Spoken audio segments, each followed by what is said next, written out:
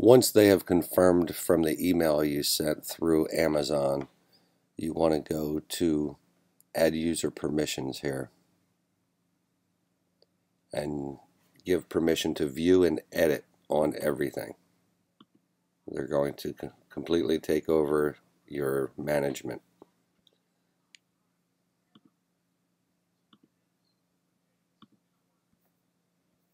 There's a lot of different things. You can take the time to read it if you want to. Personally, I think it's a waste of time because they're managing it. So let them manage it. Image uploading, view and edit. Upgrade, downgrade. I think we'll leave that one.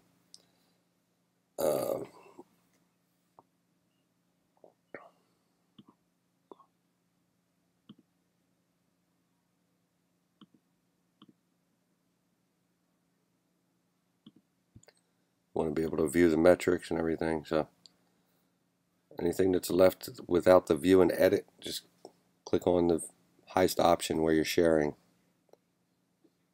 Pricing, definitely, they're managing. Do all that, come all the way down, continue.